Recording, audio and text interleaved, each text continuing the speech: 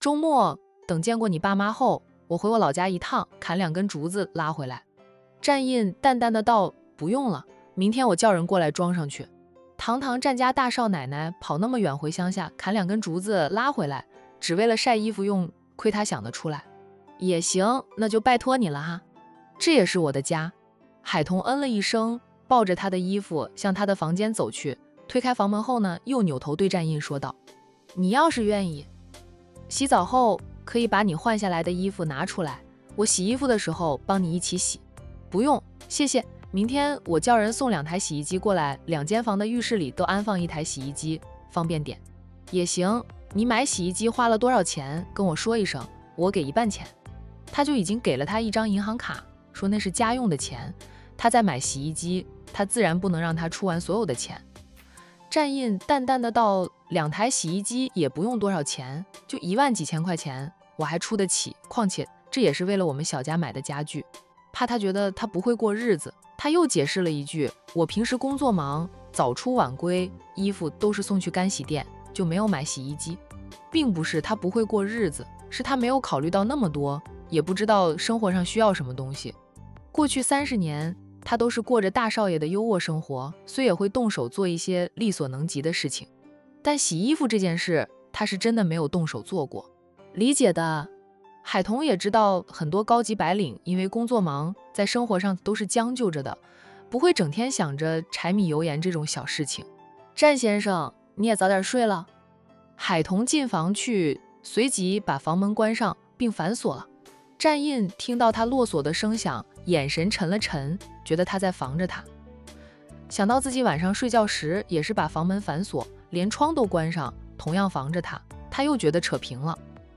现在这样相处也挺好的，他有底线，他也有底线，相互尊重着对方，给足彼此自由的空间。主要是他没想到让他尽一个丈夫的义务。片刻后，战印掏出手机打电话给管家明叔，等明叔接听电话后，他低沉地吩咐道：明叔，明天帮我安排人送2台洗衣机到明苑花园。什么牌子？你看着安排，不用太贵，但也别太便宜。明叔啊，恭敬的应允。战印很快就挂了电话，再看向那紧闭着的房门，他起身回到自己的房间，一夜再无话。隔天清晨6点，战印就被语音电话吵醒。他拿过手机一看，发现是海彤在给他打电话。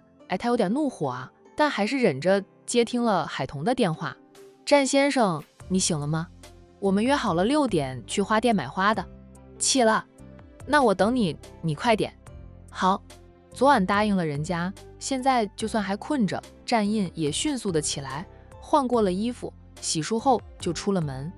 海彤拿着一只小钱袋，里面塞着他的手机以及钥匙，还有战印给他家用的银行卡。等会儿他得去柜员机那里查询一下里面有多少钱。看着钱来买东西吗？走吧。战印走过去，淡淡的说了句。海彤嗯着跟着他一起走。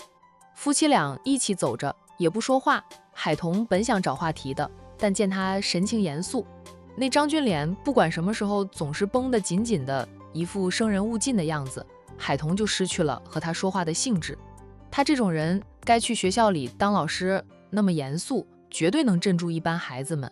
一会儿后到了市场，海彤指挥着战印把车停在一处空地上，下车后他对他说道：走，咱们先去吃早餐。战印不说话，默默地跟着他走。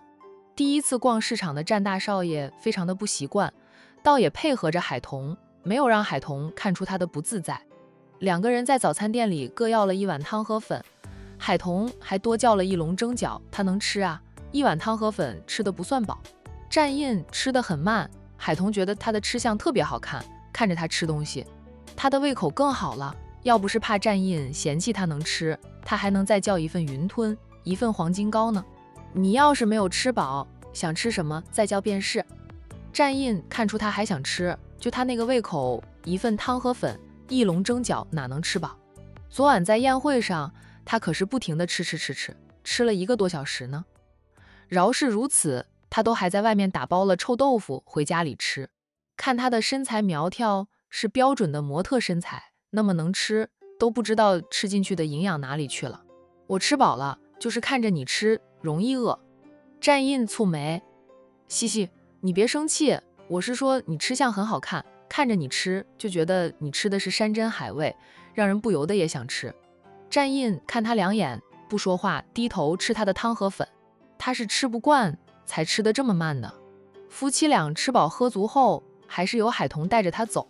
他不是直接去花店，而是去了不远处的24个小时都可以取钱的柜员机。他看到他从他的小钱袋里掏出了他给他的那张银行卡。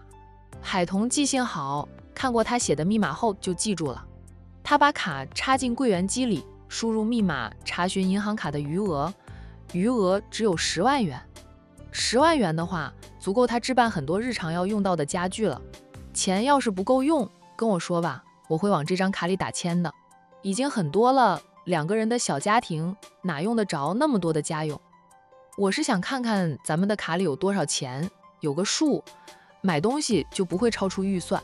买了家具后，还得留点生活费吧。他看过了他的快递，明天就能陆续到货。反正再见公婆当天，他肯定能亲自下厨烧一桌好菜，招待一下公婆的。走吧，我们去花店。海彤把银行卡塞回了钱袋里，带着战印走向不远处的一间花店。市场附近有好几家花店，平时生意不错。由于在市场附近，大家买菜都喜欢挑着早上和晚上，故而市场附近的花店都是很早就开了门的。海彤先问过战印，知道他对花没有要求，便按着自己的喜好买了不少的盆栽花，还买了2个花架，准备带回家里去自己安装。战印一直看着他挑选，看着他和花店老板讲价，1盆50元的花能被他杀去一半的价，还有本事令老板觉得不卖给他就卖不出去的样子，战印看得新鲜极了。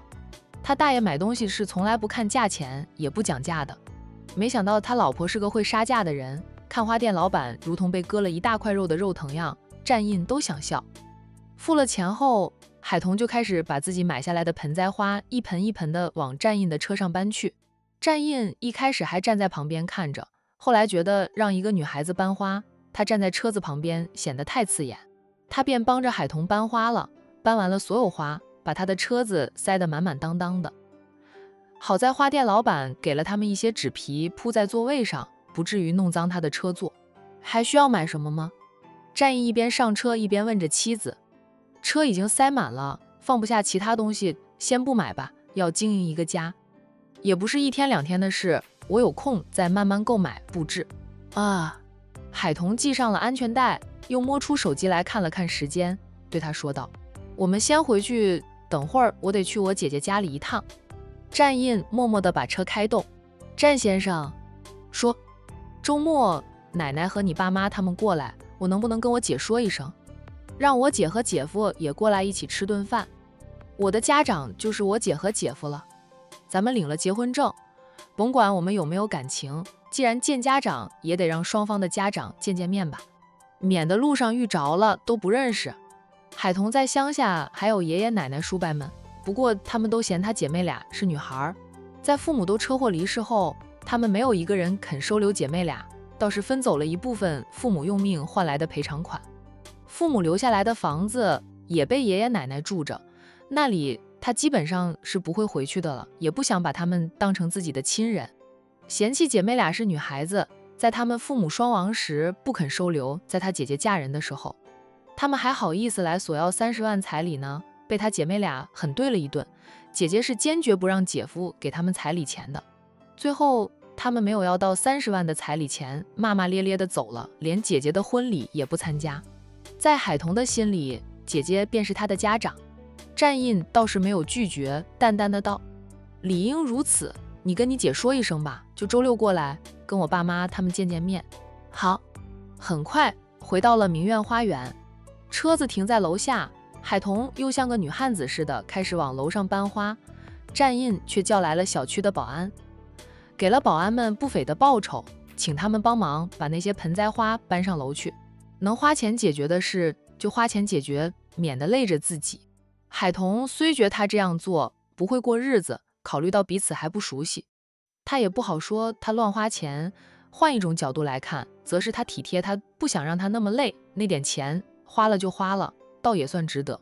很快，阳台的一角就被摆满了盆栽花。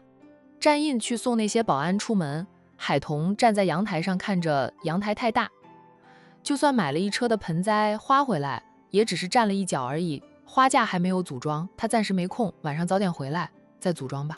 怎么了？阳台太大，这点花摆不出我想要的效果。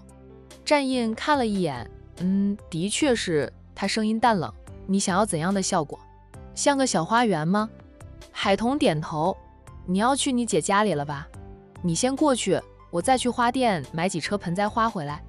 海彤看看时间，问他，你们上班时间是？我可以晚点去的。海彤明白了，他这种高级白领还是有点特权的。他掏出那张银行卡递给战印，叮嘱他，你要跟老板讲价，杀一半价就差不多了。战印退还银行卡，我这里还有钱。海彤看了他两眼，便也不跟他坚持，他得去姐姐家里看看，再次就叮嘱了战印买花的时候要讲价，然后拿着电瓶车的车钥匙匆匆地走了。他不知道的是，在他走后，他家男人就用手机对着阳台拍了个短视频，然后发给了战家庄园的花园管家辉伯。辉伯很快就打电话过来，大少爷，辉伯，你看了视频吧？把这个阳台布置成一个小花园，你看看需要多少盆花，然后你在花房里挑些便宜的易开花的，开的花朵繁复又大的那种，给我送到明苑花园 B 栋8楼808室。陪着海彤去买花，战印发现他就喜欢那种花开得很大朵，花瓣繁复的那种，花瓣单一的他都不喜欢。还有记得开一张收费清单。辉伯，好啊，在今天傍晚之前送到。好，大少爷吩咐什么他就做什么，搬上楼后放在阳台上就行，其他的不用管了。要怎么摆放由海彤自己摆弄，他都做完了，他未必喜欢啊。辉伯又是恭敬的应着。战印很快就挂了电话。不知情的海彤像昨天那样给姐姐和外甥都打包了一份早餐，因为心情好，他还给外甥买了一辆儿童电动摩托车。小姨，海彤开门进屋，就听到了外甥周阳清脆的叫喊声。阳阳，今天这么早就起来了，快来看，小姨给你买了什么。车。周阳才2岁大，会说的话不多，他小跑过来，欢喜地围着电动摩托车打转，却无法用语言来表达他的喜悦。海玲从洗手间里出来，她刚把夫妻俩的衣服扔进洗衣机里清洗，儿子的衣服她是手洗的。彤彤，你又乱花钱了，我给我外甥买的车怎么是乱花钱了？海彤把早餐放下，再抱起外甥，让杨洋坐在电动摩托车上，教着杨洋怎么开车。周阳很聪明，一教就会，很快就骑着车在大厅里胡冲乱撞。姐，我给你和杨洋买了早餐上来。我昨晚调好了闹钟，今早很早就起来，准备好了早餐，让你姐夫吃了去上班。海玲见儿子玩得欢，脸上也带着笑意，以后不用买早餐上来了。你现在也嫁人了，有了自己的小家，赚的钱要花在你自己的小家里，别老是花到姐姐家里来，那样妹夫会有意见的。他不想妹妹成为福姐魔。买点早餐花不了多少钱，姐，我心里有数的。海彤收入不低，他会帮扶一下姐姐，但不会把自己所有的收入都搭进来，他还想买房呢。杨洋吃过了吗？海彤边问着边用手摸了摸周阳的额头，体温正常。喝过了奶粉，我还熬着上古粥，等粥好了喂他吃点，饿不着他的。海玲照顾儿子非常细心。姐，战印过2天就能回来，这个周6他爸妈过来，你和我姐夫也在那天去明苑花园一趟，跟他家长备见面，你跟姐夫说一声吧。闻言，海玲欢喜的道，妹夫出差回来了，他说周5晚上就能到家。行，我跟你姐夫说一声。妹妹突然间就嫁了人，海玲心里是清楚怎么回事的，妹妹还要撒谎。她没有点破，内心是很担心妹妹所嫁非人。妹夫真人长什么样她都没有见到，对于妹妹见家长呢，她是非常重视的。在姐姐家里待了一会儿，海彤就去上班了。海玲在妹妹走后，喂儿子吃过粥后，便带着儿子出门，一是散步，二是逛街，想给自己买2身新衣服，等妹妹见家长那天她再穿。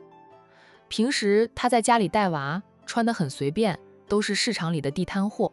想她还是个姑娘家的时候，各方面都很讲究，然后穿的衣服虽不是大品牌，但也比地摊货上档次好几倍。如今嫁了人，生了娃，没有了工作，断了收入来源，以前的存款又都砸在房子的装修上了。如今她花钱都是计算着花的，基本上都是花在家庭上，鲜少花在她自己身上。为了给妹妹的婆家留个好印象，海玲买了2身比较上档次的衣服，也帮丈夫买了1身新的西装及领带。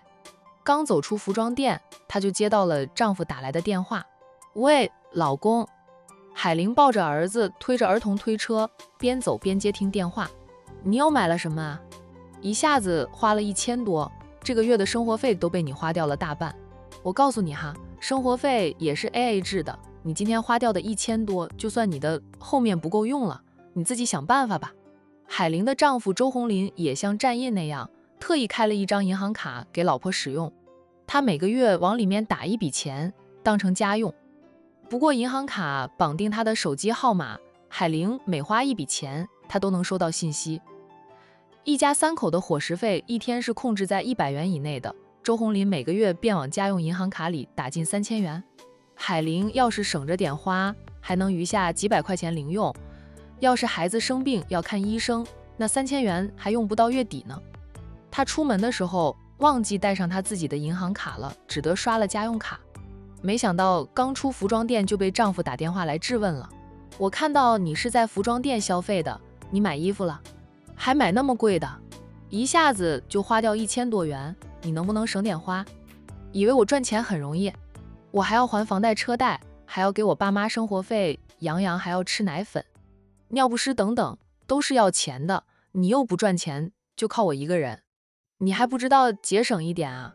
不知道体谅我。”海玲停下来，等丈夫指责完了，她解释的道：“彤彤说妹夫周5就能回来，周6两家长被聚一聚，见个面，吃餐饭。我是彤彤的家长，总要给亲家留个好印象的。我以前的衣服都不合身了，只能重新买2套新的。也给你买了1套新的西装及领带。红林，这个周末我们不回你妈家里了吧？”啊！周红林听了他的解释后，小声地嘀咕着什么。海玲没有听清楚，问他：“红林，你说什么？”“没说什么，见家长也是要穿得好一点，但你也不必买2套呀，有1套就行了。还有，你赶紧减肥，体重减下来了。你以前的衣服就能穿了，你以前的衣服质量那么好，不能穿了太可惜的。看看你整天就知道吃吃喝喝，乱花钱，把自己养成了一头猪。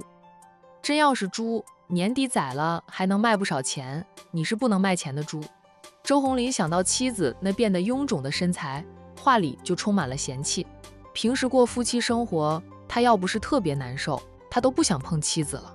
以前那个精明干练、身材苗条又貌美的海玲不见了，他真的没想到短短3年的婚姻就能让妻子变成一个大肥婆。他妈和姐姐说的对，海玲就是吃成这般的，又不会赚钱，整天败家。周经理，周红林的小秘书推门而入，那甜美的声音响起。周红林就赶紧对电话那边的妻子说道：“海玲，我先忙吧，你赶紧回去做饭吧，别等我下班回家还没有饭吃，都不知道你一天天在家里做什么。”抱怨了妻子一句后，周红林都不等海玲回话就挂断了通话。“周经理，这份文件你看看，没问题就签个名。”年轻的秘书把一份文件递到周红林的面前。周红林嗯了一声，接过文件看过，确定没问题，便在上面签了字。他把文件递还给秘书的时候，还从抽屉里拿出一只长方形的锦盒。他把那只锦盒递给秘书，含情脉脉地看着秘书，说道：“叶子，我昨晚谈完生意后，回家的路上经过周六福，进去给你挑了一条金项链，你看看喜欢不？”叶佳妮接过了那只锦盒，随即打开了盒子，看到里面的确放着一条金项链，她脸上有了笑容，从盒子里拿出了金项链。周红林起身绕出了办公桌，来到他的身后，再从他的手里拿过金项链，体贴地道：“我帮你戴上吧。”好。周红林帮他戴上了金项链，又在他的腮边亲了一口，夸赞着：“很漂亮，很适合你。”叶佳妮站起来，转身就搂住他的脖子，在他脸上吧唧一下，娇滴滴的道谢：“周经理，谢谢你，这条项链我很喜欢。没人的时候就叫我红林吧。”周红林拥紧他算得上英俊的脸上有着渴望，低到在叶佳妮的耳边小声说了句话。叶佳妮立即推开了他，娇嗔着：“你家里还有个娇妻，一有爱子呢，咱们说好了就是精神上恋爱，不做其他事情的。”他享受上司的追求宠爱，上司送的花送的礼物他也会照单全收，但顶多就是和上司亲亲嘴儿，最后那道防线他还守着。不是他多贞烈，是他在吊着周红林的胃口。他想要的可不是当个见不得光的情人，而是周红林的太太。不过周红林和他的太太相恋多年，还是大学同学。那个叫海玲的以前也是这家公司的财务总监，不过他进公司的时候，海玲已经辞职在家里当家庭主妇了。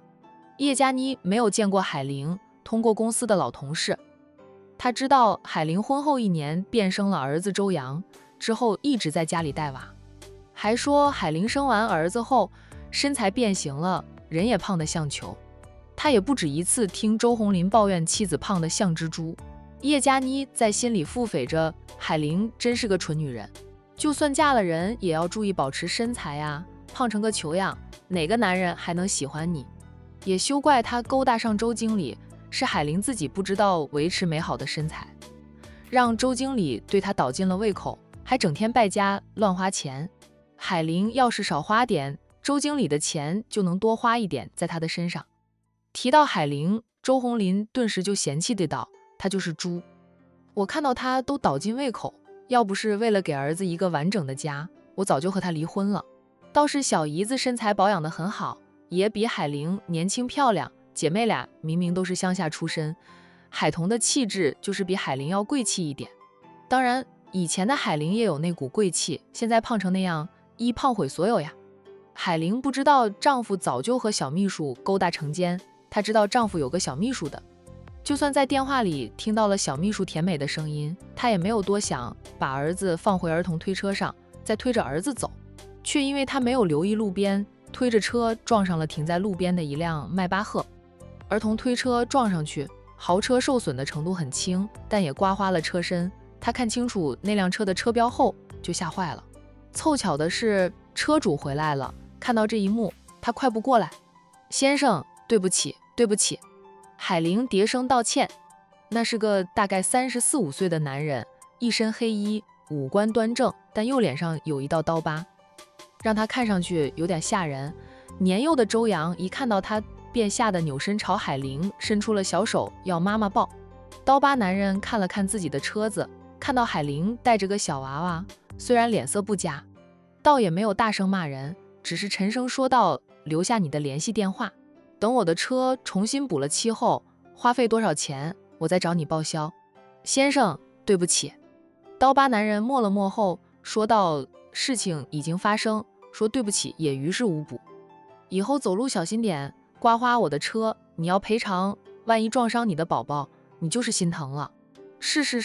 是我的错，我以后会小心的。”海玲掏出手机来：“先生，你说你的号码，我打给你，你再把我的号码保留，等你的车修好了，花了多少钱我都会赔偿给你的。”刀疤男人报了他的号码吧。海玲打过去，等响铃后他才挂断。“你贵姓？”“免贵姓海，我叫海玲。”刀疤男人备注了海玲的姓名后，就大手一挥：“行了，你先走。”海玲再次道歉，就赶紧推着儿子离开了现场。这下子回家得被丈夫骂死。这个时候，一列豪车缓缓而来，其中一辆是劳斯莱斯，正是战印的专车。那列豪车停在路边，战印按下车窗，看到了刀疤男人后，扬声叫道：“东明，你在这里做什么？下车买点东西，不想被人刮花了我的车。没有抓到刮花你车的人。”战印本能地道：“需要我帮你揪出那个刮花你车的人吗？”“不用，我要了他的号码，等我的车修好了再找他索要赔偿。在管城，谅他也逃不出我陆东明的手掌心。陆东明回到车上，很快就把车开动，并对战印说道：走吧。战印听他这样说，不再多言，便按上了车窗。很快，数辆豪车扬长而去。一天的时间过得很快啊，转眼间又是傍晚。等学生们上晚自习后，海彤本想进小厨房里准备她和小军的晚餐，却接到了姐姐打来的电话。彤彤，姐想了一天，实在没有办法，只好跟你说了。姐，什么事啊？我上午去逛街的时候，推着杨洋不小心刮花了一辆迈巴赫。那种豪车随便修一修都要一笔钱，我算了算，我所有私房钱估计不够赔。跟你姐夫说了，被你姐夫骂一顿不说，他还说是我闯的祸，他不会帮我收拾残局的。闻言，海彤心一紧，忙问：姐，你先急，那车要修多少钱？现在还不知道，车主索要了我的电话号码，说等修好了车再向我索赔。姐，你和杨洋没事就好啊，不管修车要多少钱，我们都赔，我借给你，你别担心。海玲声音哽咽：彤彤，姐太没用了，竟然闯下这等祸事。姐，你又不是故意的，别难过，钱财身外物，只要人没事就好。海彤安慰了姐姐后，便对好友说道：小军，我得回家一趟。行。沈小军知道海玲出了事，催着好友先回家。海彤赶去姐姐家里，安慰了姐姐一个晚上，深夜才回家。开门进屋就听到了战印那没有温度的问话：怎么回来的这么晚？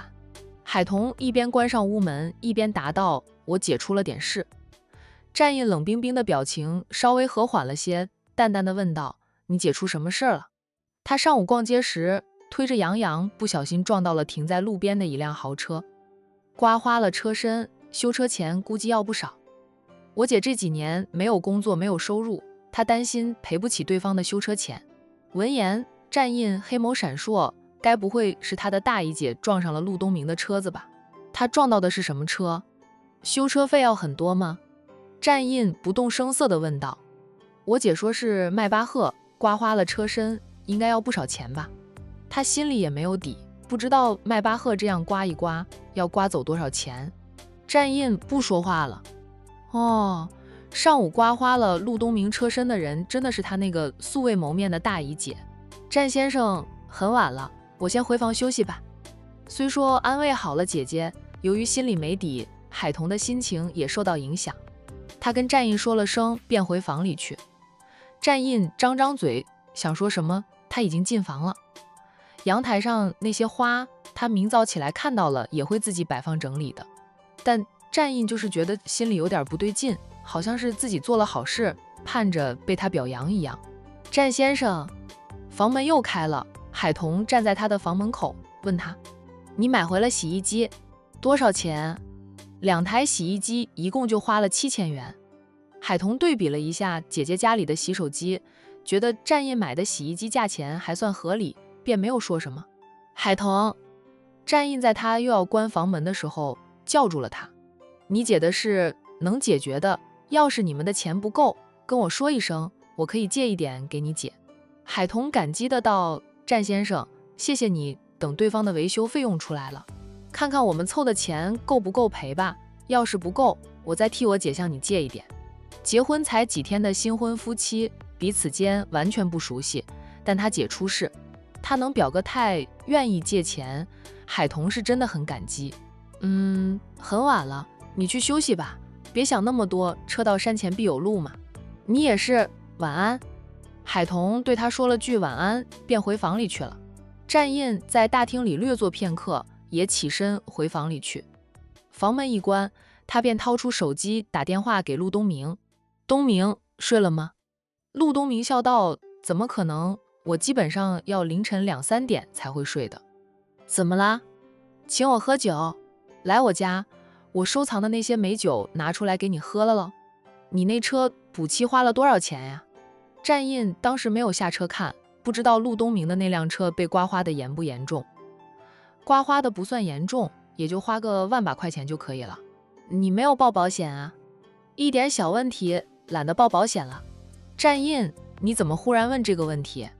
战印沉默了一下后说道，上午刮花你车身的那个女人，是我奶奶救命恩人的亲姐姐，姐妹俩相依为命的。那个女人现在是个家庭主妇，没有收入来源，刮花你的车后，担心赔偿赔到破产。陆东明，这么巧呀，居然是你奶奶救命恩人的姐姐，你是怎么知道的？战印撒了个谎，我奶奶很喜欢她的救命恩人，经常去找人家聊天。见她的恩人心情低落，我奶奶就关心地问了原因。那个姓海的女人就说了，还真是姓海的呢，刮花我车身的那个女人叫海玲。你奶奶的救命恩人叫什么呀？海彤。一听名字就知道是亲姐妹俩。既然是你奶奶救命恩人的姐姐，那我就不跟她计较了吧。那点小钱我也看不上，就是我是受害者，要是摆出一副大度的样子，让她1分钱都不用出，她不会吸取教训啊，说不定下次还会不小心撞上别人的车呢。陆东明是陆家4少，今年35岁，虽没有接管家族事业，但靠着他自己的本事，他也成立了陆氏集团，旗下子公司也不少，是个妥妥的百亿富豪。他为人也豪爽，讲义气，年轻气盛的时候啊，还混过江湖，脸上那刀疤就是混江湖时留下来的痕迹，他懒得去整容，说什么留一条吓人的刀疤让他更有威严。既说要给他个教训，钱不是很多的话，就让他赔偿吧。我想着，要是花了很多钱，就让你看在我奶奶救命恩人的薄面上吧，打个折，让他少赔一点的。万把块钱，在战印和陆东明这种身家丰厚的男人眼里，简直不是钱。海玲就算不上班，没有收入来源，万把块钱借一借都能赔得起。没花多少，就是万把块钱，那我让他赔偿1半钱吧。像他那种没有收入来源的家庭主妇，让他赔个几千块钱，也是割他的肉，他能记住这一次的教训，以后在路上行走就会注意安全，不会乱撞别人的车。幸亏他的车是停在路边的，要是行驶途中撞上，那个可爱的宝宝还有命在。东明，谢谢。一点小事情谢什么呀？话说你奶奶是真的很喜欢那个叫海什么来着的女孩子呀？虽说她救了你奶奶，大可以给她一大笔报酬，用不着经常来往的。战奶奶却是经常去找人家聊天，还为了她让你来找我说情。战印淡淡的道，我奶奶就是在变相指责我们这些当孙子的不孝，个个都没有时间陪她老人家。老人家最盼着的便是他们兄弟几个赶紧娶妻生子，生几个曾孙子孙女给他老人家玩玩，还说什么只要他们结婚生娃了，生一个儿子奖励5000万，生一个女儿则是奖励5亿。谁叫他们战家阳盛阴衰，奶奶她老人家以前盼着抱孙女，结果3个儿媳妇都给他生了3个孙子，只能指望这个孙子们给他生个曾孙女了。陆东明一顿，随即说道，老人家都是这样，我奶奶在的时候也天天催婚，那会儿我们兄弟几个都觉得烦透了，连家都不想回。可当我奶奶走了后，我们倒怀念起他老人家的催婚了。人总是这样，失去了才知道珍贵。他们家4大金刚，现在就他还没有结婚，全家人包括他的小侄儿都会问他什么时候带个4婶回家呢？你被催婚很正常，35岁了，4舍5入的话就是40岁，再不结婚，等你孩子出生，你都老了，别人看到你们父子一起，会以为你在带孙呢。战印这句话是带着调侃的。事实上，他要不是被奶奶烦透了，加上他是真的最孝顺奶奶，他也不会这么快结婚的。他的计划是35岁再考虑婚姻大事。现在就算结婚，他也没有做好和海彤过一辈子的决定，就像他对奶奶说的那样，他需要好好的考察一下海彤的人品，看看奶奶给他挑选的妻子是否值得他付出一生的柔情。陆东明呵呵的笑，那我就把儿子当孙子来养了。